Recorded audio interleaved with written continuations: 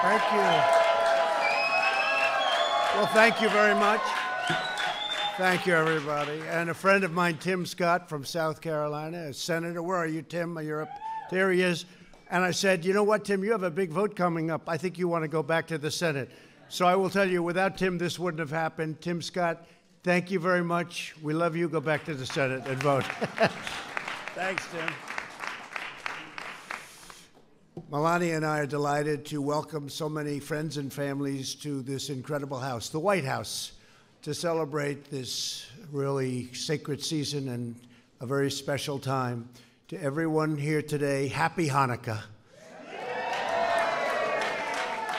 We're delighted to be joined by Vice President Mike Pence and his incredible wife, Karen. And if you'd both come up, Mike, wherever you may be, come on up. Karen, please come up. Also, as you know, Ivanka and Jared have worked very, very hard in this whole endeavor and many other endeavors. I will tell you, they're doing an incredible job, and I'm very proud that the Jewish faith is a cherished part of our family. Very proud of it. I'd like to recognize Secretary Stephen Mnuchin, Secretary Betsy DeVos, Deputy Attorney General Jeff Rosen. Hi, Jeff. As well as Senators Tim Scott, who just left, and he's a fantastic guy, and James Lankford. Where's James? Where's James? James, come up here, will you please, James? Did he have to go for the vote too? All right. Tell him we mentioned his name. A lot of these people are voting on some very important things right now. I'm saying, you know what? Get out and vote, right? And we have Representatives Doug Collins, Joth Gottheimer, David Cutshaw, Elaine Luria, Max Rose, and Lee Zeldin, all here. Where are they? Are you raising your hands? Are you here? Come on up if you want, fellas. Even the Democrat can come up. What the hell? Come on up. Come on up. What a job they're doing. Come on up. Nice to see you all. Hi. Good. Hi, Doug. That's great. Hi, Lee. Good job, Lee. Wow, what a lawyer. I'd hire you anytime, Lee. I also want to bring a friend of mine up. He's a tremendous success in so many other businesses, but they only know him because he signs Tom Brady's check every week. And he's a champ. He's a winner. His wife, Myra, passed away a longer time ago than we think, Bob. That was a big, tough time for you and for me too, and for Melania. I just want to tell you, you've been a special friend of Israel. Nobody closer to Israel than Bob Kraft. So, Bob, please come up. Please come up. And as usual, his team is mired in first place. Have you ever been in second place? Not too often. You know what I'd like you to do, Bob, while you're here? Because we could all learn from Bob. He's a champ. He's a winner. If you could say a few words about Israel, please. Well, thank you, Mr. President. I'm honored to be here at this time, at this event, because this is really a bipartisan issue, and I know previous administrations had tried to do something in this area, and we know that college campuses are a place where you bridge build and you include people and have education and not be something that is exclusive and drives people away and generates hatred. So I'm so proud that at this time we're doing something that is so bipartisan. And my wife of blessed memory would be smiling now because she loved America first and Israel and wanted to build bridges between the two places and have tikkun olam, and I think this, more than anything, is going to help do that. So thank you very much. Thank you, Bob. Thank you very much, Bob. I also want to extend my appreciation to Israel's ambassador, a man who's become a friend of mine and terrific guy, Ron Dermer. Where's Ron? Thank you, Ron, very much. As we gather this afternoon, our thoughts turn to the grieving families in New Jersey. Yesterday, 2 wicked murderers opened fire at a kosher supermarket and killed 4 innocent souls, including a brave police officer who faced down the shooter and very bravely faced the shooter down. With one heart, America weeps for the lives lost. With one voice, we vow to crush the monstrous evil of anti-Semitism whenever and wherever it appears, and we're working very hard on that. And I can tell you that we have a lot of people in government working very, very hard on that, and we appreciate their work. It's not easy. Joining us on stage for this event are two great Jewish American patriots, Army veteran Oscar Stewart and Border Patrol agent Jonathan Morales.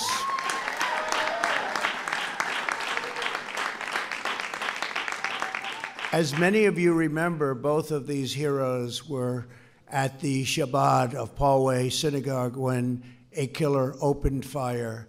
And by the way, Robert Jeffress, I see you right here. And what a tremendous faith leader you are and a tremendous man you are. Pastor, thank you for being here so much also. We appreciate it. We have so many people and so many great faith leaders here, and I want to thank you all for being here. It's fantastic. This is a great, great day. We appreciate it very much. Robert, thank you very much. They raced towards the gunfire and saved countless American lives. Oscar and Jonathan, thank you both for responding to the worst evil with the best of American valor. This afternoon, we celebrate the miracle of Hanukkah. More than 2,000 years ago, a ruthless tyrant persecuted the Jewish people and desecrated the Temple of Jerusalem. But a group of Jewish patriots defeated a powerful army, rededicated the temple, and won back their right to worship God in freedom. Recently, I received a remarkable letter from a 12-year-old boy named Austin Polanski from San Francisco, California. In the letter, Austin summed up the meaning of Hanukkah. He said, on Hanukkah, it is a tradition to light the menorah and place it by the window. We do this to exemplify how we are not afraid to show who we are or what we believe in. In Austin's letter, we asked if he could celebrate Hanukkah with my family at the White House, and this year, we are thrilled to let you know that Austin is with us today. Where's Austin? Where's Austin? Come on up here, Austin. Come on up here, Austin. Good-looking guy. Good. Come on, Austin. Don't be shy. It's only Bob Kraft. You want to say a few words? Sure. You want to say, come on, Austin. Come on, Austin. Let's get with it, Austin. Thank you for having me at the White House today. It was very unexpected. My mom pulled me out of school when the White House called, and I was in the middle of lunch. Probably one of the first times I was ever speechless. Yeah. Thank you for having me here. Thank you. Go ahead. You can go. That's a good job, Austin. Come here. Thank you. Great job. Thank you. He didn't know he was going to do that. You did a good job. Considering we got you by surprise a little bit, right? Thank you. Stay with the First Lady. Do you know about Kraft and everybody on stage, right? Huh? Is that a Trump yarmulke? Oh, it's a Trump yarmulke. Wow, I like it. Can I have that, Austin? I want that. Across our country, Jewish Americans strengthen, sustain, and inspire our nation. As president, I will always celebrate and honor the Jewish people, and I will always stand with our treasured friend and ally, the State of Israel. That I can tell you.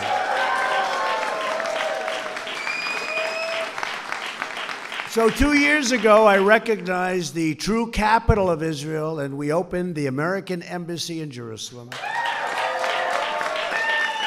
And we got it built. They were thinking anywhere from $1 billion to $2 billion. I did it for $350,000, you know. We got a building that was in beautiful shape in the best location there is. And we got it done. We got it done. We had it open in 4 months. And it's right now open, and I don't know, maybe someday they'll build a more expensive version of it, but it can't get much better, right, Robert? I think, and Ron can tell you, it can't get much better than what we have. We have the best location. They were going out, they wanted me to sign an order for anywhere from $1 billion to $2 billion, and they were going to look for a piece of land, but they said land in Jerusalem is very rare and very expensive. I said, do you think we have a piece? And David Friedman, our great ambassador, did a fantastic job. He did a fantastic job. I said, David, they want to spend $2 billion. I said, go check it out. Let me see. He called me back. He said, sir, I think we can do it for about $250,000, maybe $300,000. So we'll save $1 billion, and we have a better location than any location we could have gotten on, right? And it's been open now for a long time. So it was great. And we used all Jerusalem stone. Friends of mine like Jerusalem stone. Over here it costs a fortune. Over there it wasn't so expensive. I've also recognized Israel's sovereignty over the Golan Heights. That was another thing. And I said to Bob, so what, Bob Kraft, I said, so what was bigger, Bob? What we did for Israel in terms of Jerusalem and moving the embassy to Jerusalem, becoming the capital of Israel, or the Golan Heights, which you've been looking to do for 52 years. They've been having meetings on the Golan Heights. Nothing happened until I came along. I said, Bob Kraft, which is bigger? Which is more important to the Jewish people? He said, neither. I said, what does that mean? He said, what you did by terminating the Iran nuclear deal is bigger than both. I think that's true. I think that's true, Jeff. You know, could be true. I said, I sort of agree with that. But today we're taking another historic action. In just a few moments, I'll sign an executive order to combat anti-Semitism. This action makes clear that Title VI of the Civil Rights Act, which prohibits the federal funding of universities and other institutions that engage in discrimination, applies to institutions that traffic in anti-Semitic hate. So this is a very powerful document that we're signing today, and it's been a very big story over the last number of days when they heard. As you know, they had almost universal support in Congress, and yet they didn't get it done. And this has gone on for years and years. They've almost had universal support, but there was always a roadblock. But this year there's no roadblock because I'm doing it myself. It's much easier. And we have support from many in Congress. This is our message to universities. If you want to accept the tremendous amount of federal dollars that you get every year, you must reject anti-Semitism. It's very simple. My administration will never tolerate the suppression, persecution, or silencing of the Jewish people. We have also taken a firm stand against the so-called divestment and sanctions movement, or BDS. You know that very well. And I have to tell you, Jared Kushner and Ivanka, they've been talking to me about this for 3 years now, maybe longer than that. But I go back about 3 years where it's something that I could do about it. You know, in this position, we can do things about it. Before that, not quite as much. I'd be just like you. Successful, doing nicely, but not for this. But they've been talking from the beginning of the administration. They've been bringing this up. And we forcefully condemn this anti-Semitic campaign against the state of Israel and its citizens. We are profoundly honored to be joined this afternoon by Rosalie Glasser, survivor of the Nazi Holocaust, the darkest chapter of human history. After the war, Rosalie came to America and started a drapery manufacturing business. Now she has written a book, starred in an award-winning film, and is going strong at the age of 102. Where is Rosalie? Where is? Hi. You're looking good. Thank you, Rosalie. Thank you for being here. It's an honor. And you really fill our hearts with hope and joy, Rosalie. So many people, and we know of your story. In honor of Rosalie and the millions of Jews who suffered unthinkable persecution, we renew our pledge now and always, never again. Never again. Today we thank God for the Jewish people whose love and loyalty, brilliance and bravery, resilience and resolve, spirit and strength bless America and the world. Before I sign the executive order, I'd like to ask Oscar to say a few words, and Jonathan will light the menorah. Thank you all very much. Thank you. Oscar, please. Thank you, Mr. President. So, oh boy, this is a great moment. So what I want to say is, in scriptures, it teaches us that when the Jewish armies went to fight to conquer the land of Israel from the Canaanites, it says the generals would speak to their men and say, "Leave if you're afraid." I always wondered why it says this. If you're afraid to leave, because God was fighting for them. So I came up with this on my own. It's because you had no faith in God. Well, today I stand with a group of people who have tremendous faith in God, and we are all of different faiths, and we're all here with one thing in mind, and that is to end hate. And I am so proud to be standing here the day that this was signed. This is a momentous moment in my life. And I want to thank the President and the First Lady for everything that they've done for Israel, but more important, for what they've done for America. America is a nation of many, many people, and we need to remember, whatever God you pray to, whatever religion you practice, we are all Americans, and we need to love each other, and that will conquer hate. Once again, thank you very much, Mr. President. I'm deeply honored. Fantastic job. Thank you very much. I appreciate it. And by the way, I see Alan Dershowitz. Come on up here for a second, Alan. Wow. And I'd like to ask my friends, the pastors, to come up here. You know, Robert, and I have to say this to the other pastors, some of whom have been very kind, all of whom have been very kind. We've never had such evangelical Christian support. Jeff, come on up, Jeff. Come on up here, Jeff. You're the one that's doing such a good job legally to make sure all of this happens. But Robert Jeffress, I didn't know him, but I watched him, and I'd watch him on different shows, and I'd say, I like that guy. Man, he talks really great about me, and I like people that talk well about me. And he was saying, you know, he may not be the greatest Christian I've ever seen. He may not know the Bible quite as well as the rest of us. In fact, he may not know it very well at all. But that guy's a real leader, and he's going to do a job, and I appreciated that statement. I don't know if I should have, but I did. And I think we have led, because I think we've made more progress toward faith leaders. We got rid of the Johnson Amendment, which was a disaster. So I'd like to ask if, Robert, if you could say a couple of words, and if I could also ask Alan Dershowitz to say, and then we're going to sign a very important document. Okay, Robert, please. Thank you. It is true. I believe President Trump is the most pro-faith president in history when you look at what he has done for people of all faiths. And Mr. President, you know, Jewish and Christian believers alike believe what God said to Abraham in Genesis 12, that God would bless those who bless Israel, and he would curse those who curse Israel.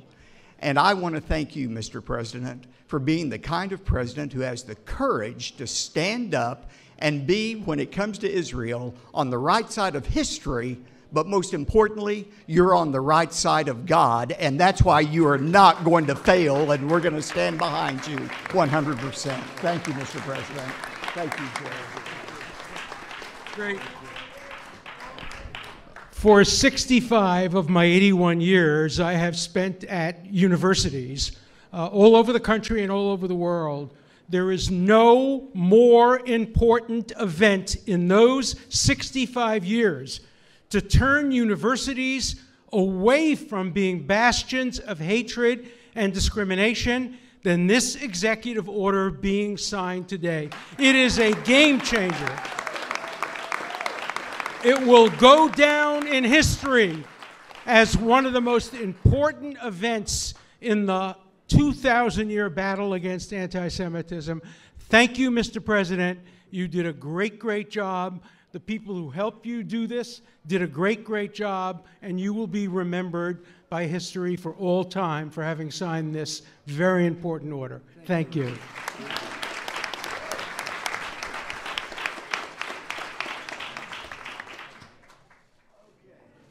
Should we do it?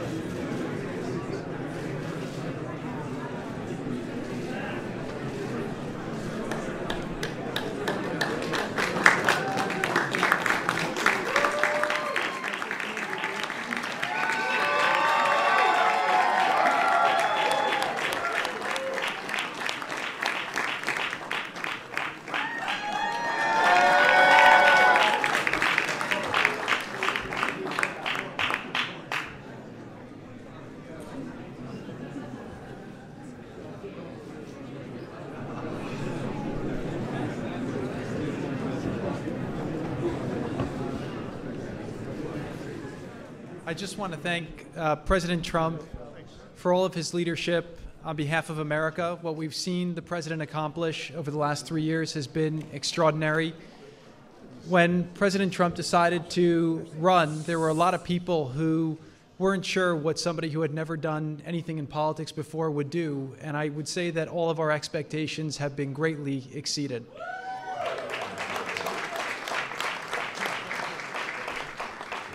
The plans that the team has put in place under the president's leadership have produced economic miracles for this country, and I am confident that the best is to come. But what I believe is even more important is the president's commitment to keeping all Americans safe, to keeping America free, to keeping America respectful of people of all faiths and religions. And the work that the president's done to ensure that is something that will have an impact for generations to come. So I just want to thank you for your amazing leadership and for all that you do to protect so many people. Thank you very much. We'll light the menorah. Do you want to do that? I think Jonathan's going to do that. How about that? We'll light the menorah. Jonathan, I think you can light. Go ahead, Jonathan.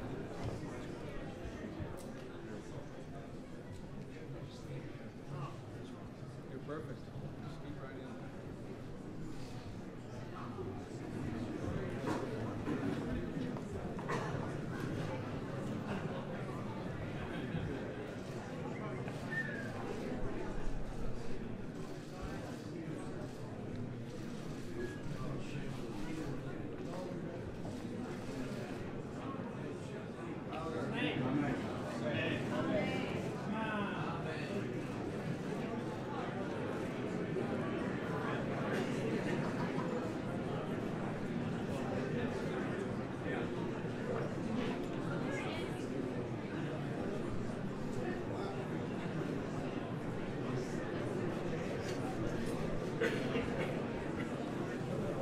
So everyone, thank you very much again. Happy Hanukkah. This has been a great day. Thank you very much.